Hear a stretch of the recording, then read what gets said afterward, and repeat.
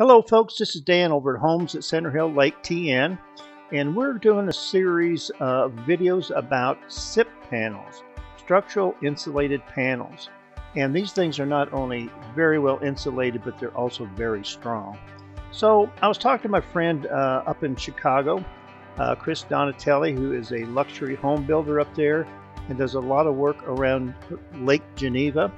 And so I encouraged him to come on down, spend the weekend down here on the lake with us and take a day and go with me up to Eco Panels and take a look and ask a lot of questions from the experts up there and really get into some good conversation about the benefits of SIP panels and their use, and be able to talk real construction builder type talk about cost and the flexibility of this product.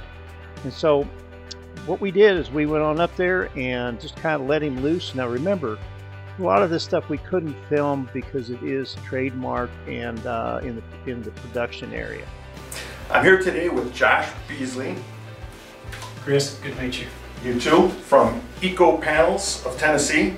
And I really look forward to walking through with you because I watched the videos and I've got a lot of questions for you. We got answers. Hopefully they're I made this trip to come down here and see this because I really wanted to see it firsthand. And my initial impression of the system is that you guys have some real advantages. And I want to see that with my own eyes today. Listen, we're excited about what we do here because we think it's kind of revolutionary in building science.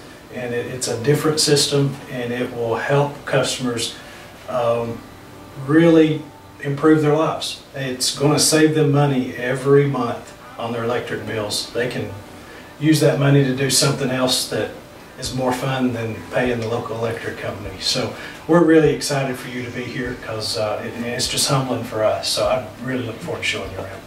Let's go. Let's do it. Now, we weren't allowed to video a lot in the production room because of all the patented processes that they have. But we'll take a little short glimpse of what the initial start is, and then we'll talk a lot more about all the products out into the assembly rooms. So what are we looking at here?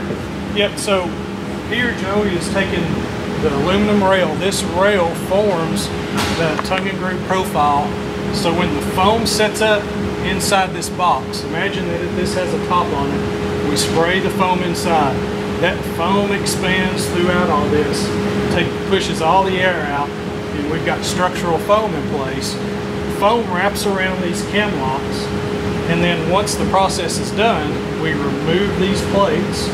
Cam locks stay in place because they're locked in by the foam, and we've got that tongue and groove profile, and it's ready to be built.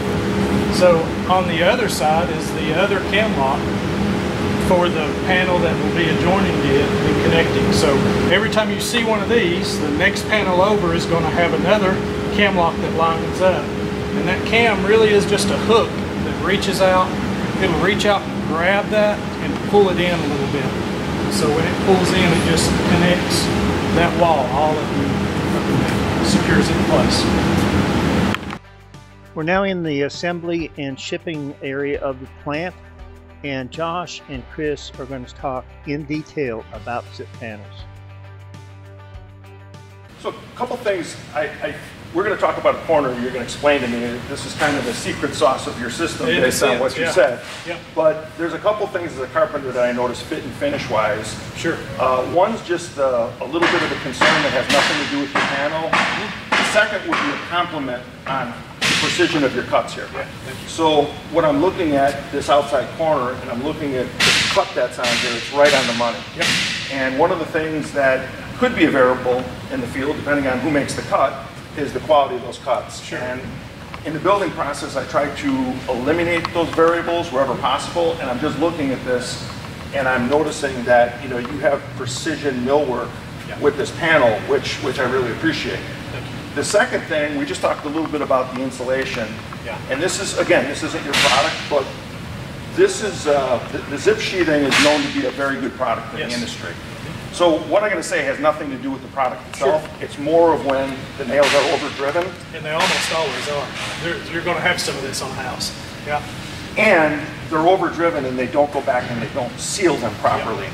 Right. But again, I know you wouldn't advocate not sealing them. You want everything to be sealed once it's all done. Yes. But let's just say that got missed with this dense closed cell foam. There's probably little chance that that's going to work its way in anywhere. You've got in this corner, you've got 4.5 inches of vapor barrier also serving as insulation right behind this zip sheet. Right. So where you wouldn't have that in a typical home, even though, yes, you've got some over nailing, that those nails go deeper into this zip than really they should. It's almost impossible. It's one of the issues that zip has, right? It's almost impossible to make those nail heads stop every time exactly where they're supposed to. And so you're supposed to come back and finish these out. Tape them. There's other substances to put over that. And the guys that I know that are following the best practices, they all do that. Yep. But I see a lot of job sites where they don't. Yep, absolutely. And well, tape's not put on the way it's supposed to be. Right. You introduce human error into it. That's just part of it, right? So you're always trying to mitigate some of that stuff.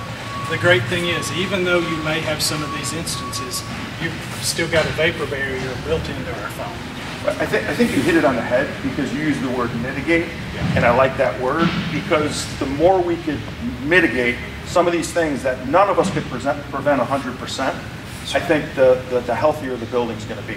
Well, it's having the understanding, the knowledge, and caring enough to see this and say, you know what, we got to do something with it, right? Yeah. Something's got to happen right there. And it's not that there's anything wrong with this, it's just part of the process.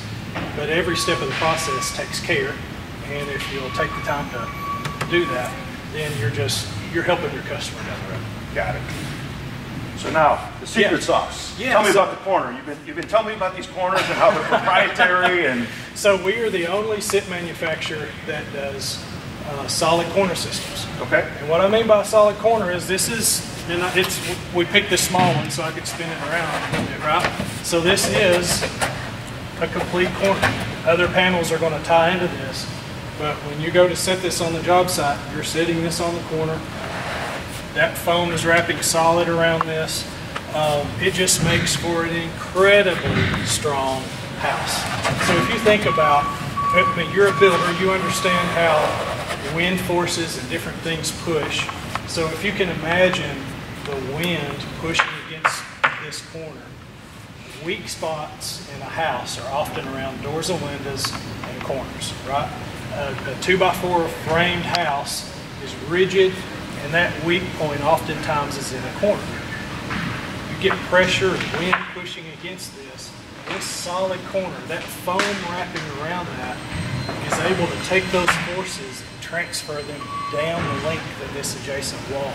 And suddenly you just have a much stronger force to withstand wind, different forces in that way. So yeah, it just makes for an incredibly strong house. The other thing that happens a lot of times in building is that this corner gets framed up in such a way in traditional construction where you can't insulate it, or the insulation is crushed down to an inch worth of insulation built into this. And we're taking our solid foam and it's filling that corner all the way through, and you're not getting that thermal bridging. honestly, I was going to bring that up, and I'm glad you brought it up, because as a framer who's basically used corners that consisted of 3 studs, corners that consisted of California corners, and all those modifications are a blend of trying to get strength, We're trying to make sure that you don't have an insulation void. So what you probably can't see is that this insulation, this structural insulation, wraps all the way around, and that stuff is hard. I mean, it's strong. So basically, even without the plywood on there, you've got a pretty stable structural corner, but you've totally eliminated the challenge that comes along with how to frame it, and not getting the air leakage through the areas that most often leak. Yes, that's right.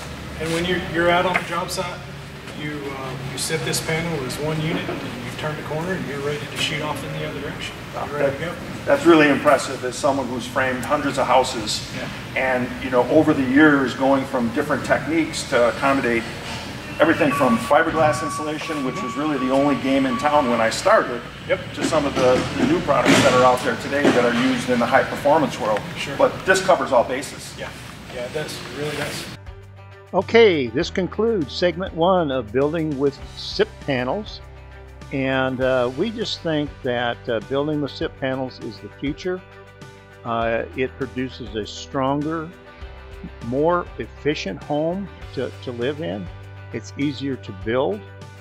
And we want to thank Josh from Eco Panels. You're going to see him again, and along with Chris from Donatelli Builders up in Chicago. And they're going to go through the way that the panels are assembled and how the electrical conduit and boxes and everything are put into the panels before they even ship to the building site. So if you have any questions, give us a call, 615-397-0406.